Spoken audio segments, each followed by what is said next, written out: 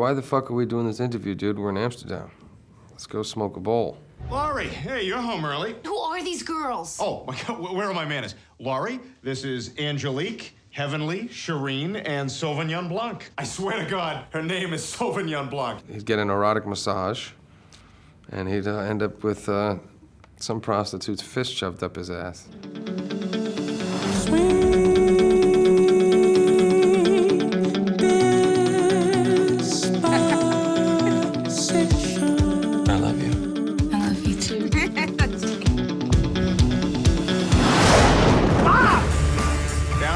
Not looking up your towel, swear to God, not looking at your funny business. How you like me now? How you like me now? How you like me now? The movie is about me and this guy and our relationship. Hey, Johnny, how about a beer, huh? And his being a bad influence and my having this... Pull up Bruce Dostoevsky? Dude, I'm trying to talk, man. Will you shut the fuck up? Perhaps a Teddy Brewski? You're my best friend, John. I love you. But eventually, everyone grows up.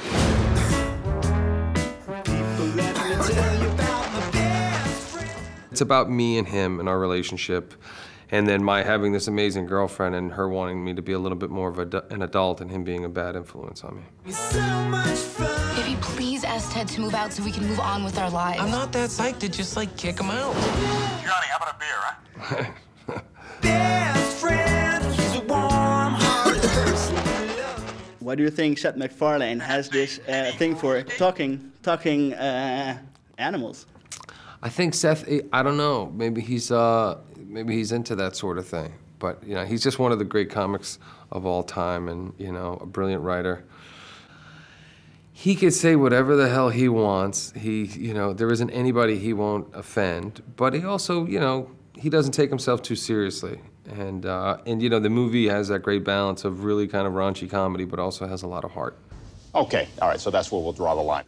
And there is an amazing singing scene. Did you get any advice from Norah Jones for the...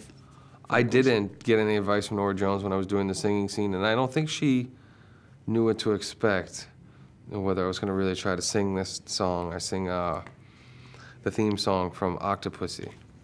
And I do a very poor job of singing it. And the crowd didn't know. We had 5,000 people in the crowd in Boston at a very famous place where they hold outdoor concerts called the Half Shell. And they didn't know that it was supposed to be funny. So I think when they started to have to boo, it came quite natural. Man. That's my bad, I was sending a tweet. John! Hi, Thomas, how are you? All right, so that's where we'll draw the line. Thank you. Thanks a lot. Thank you. How you like me now?